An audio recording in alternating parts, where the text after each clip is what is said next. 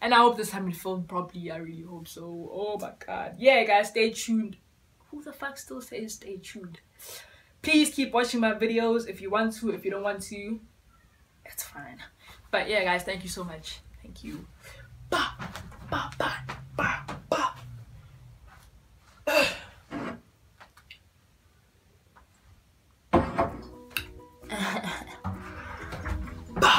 Welcome back to my channel, guys. Thank you so much for coming back. I know it's been a while, but I've been lazy. I'm not even gonna lie to you and be like, oh, I've been busy. No. I've been lazy. All right, yeah, but I'm back, and I did promise you guys a Q&A part 2, but this time I didn't write it down, which is so dumb of me. But like a few questions, like a few, because yeah, I was like the fuck. I'm joking. I was just like, okay, cool. And I hope you guys can see my face. I don't know, because yeah. But I remember a friend of mine asked me a question. Her name, I don't know. Yeah, I'm not gonna say her name in case she doesn't want me to say her name, but it's a close friend of mine. She asked how long does it take for me to fully transition, and I think in my Q&A part 1 I kind of talked about that a bit, but I wasn't really, it wasn't the same question, if you get me. So how long does it take for me to fully transition? As I had said before, it's all up to me. If I want to stop, I can stop. If I want to continue, I can continue. Depends on how things are changing and how, yeah, depends on how things are changing. And if I'm happy with what I have now, I can stop. But there's a chance that the periods will come back, especially, as I said before, if I haven't removed the woman parts, or the woman parts down there, or in my tummy, the uterus and all that ish. It will come back, and I don't want that. So yeah, it differs. If you want to stop, you can stop. If you don't want to, you don't have to stop. It's okay. It is okay. And another question someone asked me was surgery at the bottom, is it easy? Thing is, there's like different types of surgeries for the bottom area. There's a lot. I don't want to say them because I don't know how to pronounce them properly. But there's one surgery where they take skin graft of your arm and your thigh, and they form the things. And yeah, and like, guys, I don't want to get too technical because I feel like I want to be telling you guys the wrong things. And it's funny because I've researched and I've seen videos of people talking about it, people who have done it and whatnot, but I'm just so afraid that I'm gonna flop, so I don't want to like tell you guys the wrong ish. So yeah, but yeah, there's that option where you can take from your skin, your arm, or your thigh, excuse me, and there's an option in which, as you know, when you're on hormones, testosterone or whatever, your clit enlarges, right? Cool. It enlarges, so you could either just, from then on, they just insert scrotum, balls, whatever. Oh my god, sounds so weird. Yeah, that, and then they can just work from your clit and just form a phallus. Yeah, a little phallus, like, yeah. So there's like many ways. Some of them take from your back. Yeah, those are the 3 procedures that I know, that I've actually researched and like compared which one is better and whatnot. So yeah, it's not simple. It is not simple at all. Like, it takes a lot, and it's a lot. It comes in different stages, because I mean, you're gonna have to remove the womb, the uterus and all that before you do the things, because I mean, imagine having your period while you don't have the woman genitals anymore. It's gonna be like, oh my god, the blood is stuck, you have to drain you. So rather not.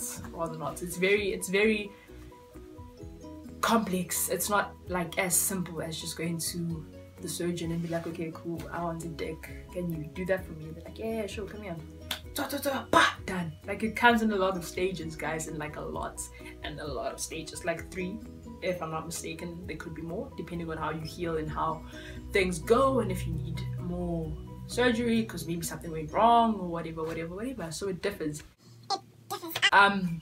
Yeah, oh my gosh, my memory is shit. If you know me, you know that my memory is rubbish. Oh, by the way, I am seeing my doctor on Monday, the 16th of October.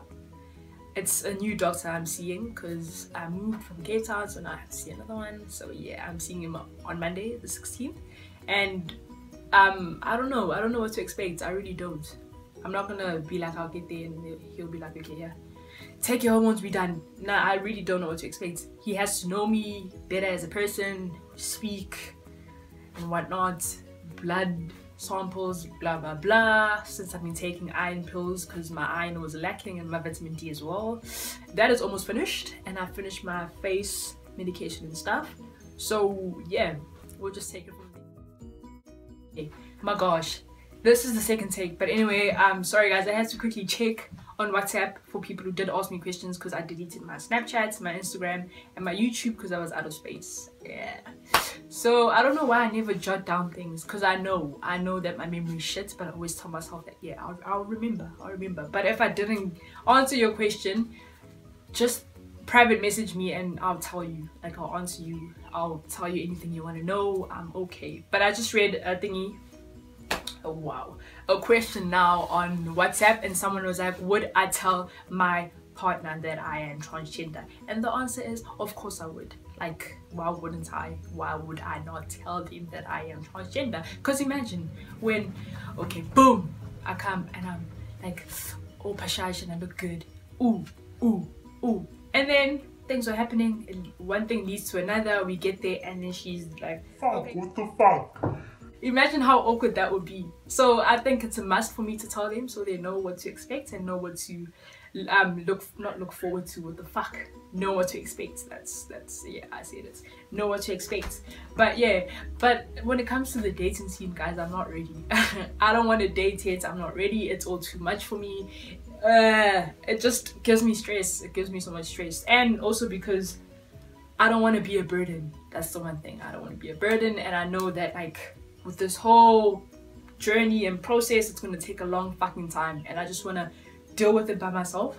I don't want to be a burden to some girl shame when she's like, oh, what do you need, and I have dysphoria, which is when I feel shit about myself and I just feel like absolute cuck and I just feel awful. I don't want her to be like, oh, you'll be okay, everything is okay. No, tap out. I want to feel shit and feel shit knowing that it's fine. I have myself to pick up. I have to pick up myself and I'll be good. I don't want to be a burden and the girl's like, oh no, do you need this, do you need that, do you need... Nah, it's fine. I can fend for myself. I'll be good.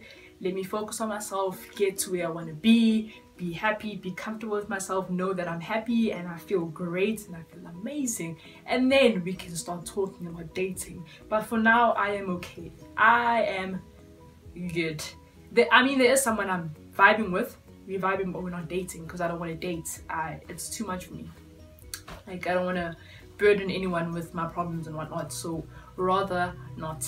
But yeah, I would tell my partner, like I would. That's not the first thing, but one of the many first things I'll tell them, that hey, listen, this is what's popping. Because I mean, it's out of respect. I can't just ambush someone and then at the end I'm like, yeah I am. You know what I mean? When things are awkward and I'm like, oh yeah, I forgot to tell you. It will be so awkward. So rather I just tell them from the beginning that, listen, this is what's popping. If you don't want to be with me, it's chill, I understand. Before we even get too attached to each other or whatever, let me just let you know from the beginning that's what's popping. Because I mean, I don't want to force anyone into a relationship where I didn't tell them and then at the end they're like, oh, I didn't know. No, I didn't know. I can't be with you, and I can't just be like, yeah, fuck, you're gonna be with me because you said you love me despite anything. So what the fuck does this mean? Nah, let me tell you from the beginning. If you want to be with me, be with me. If you don't, don't. It is what it is, right? Yes. But yeah, I will tell my partner. Like, it's a must. Guys, my memory is shit.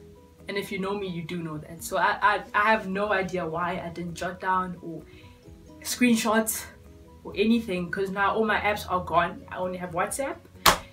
Oh my god. So as I said before, if you do have a question for me, I will just private message me. We'll talk. And we'll be good. If you have my number, I don't mind. Yeah, even if, as I said before, it's a dumbass motherfucking question, we'll talk there. I'm not gonna post I'm not gonna post another Q&A. We've had enough Q&As.